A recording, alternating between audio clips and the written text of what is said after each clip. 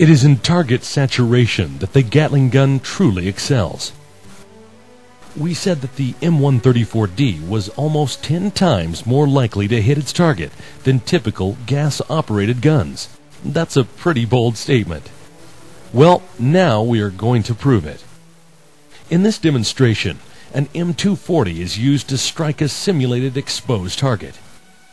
The gunner will fire 10 seconds or 130 rounds. We will then score the results. Let's watch.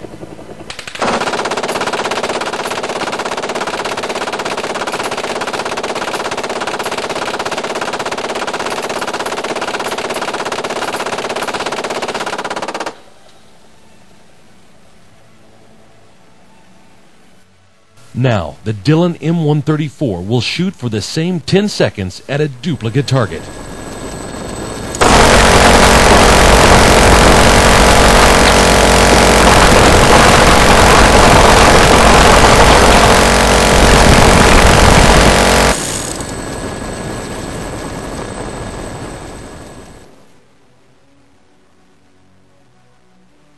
Let's look at that again.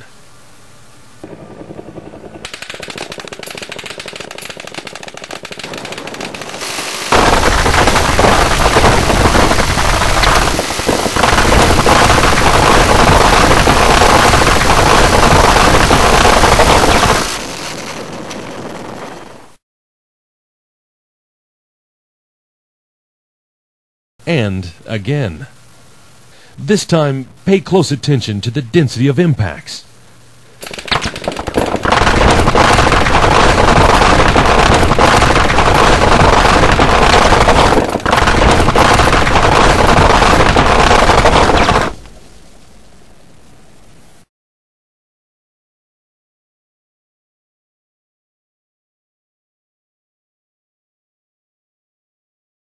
So, what was the result?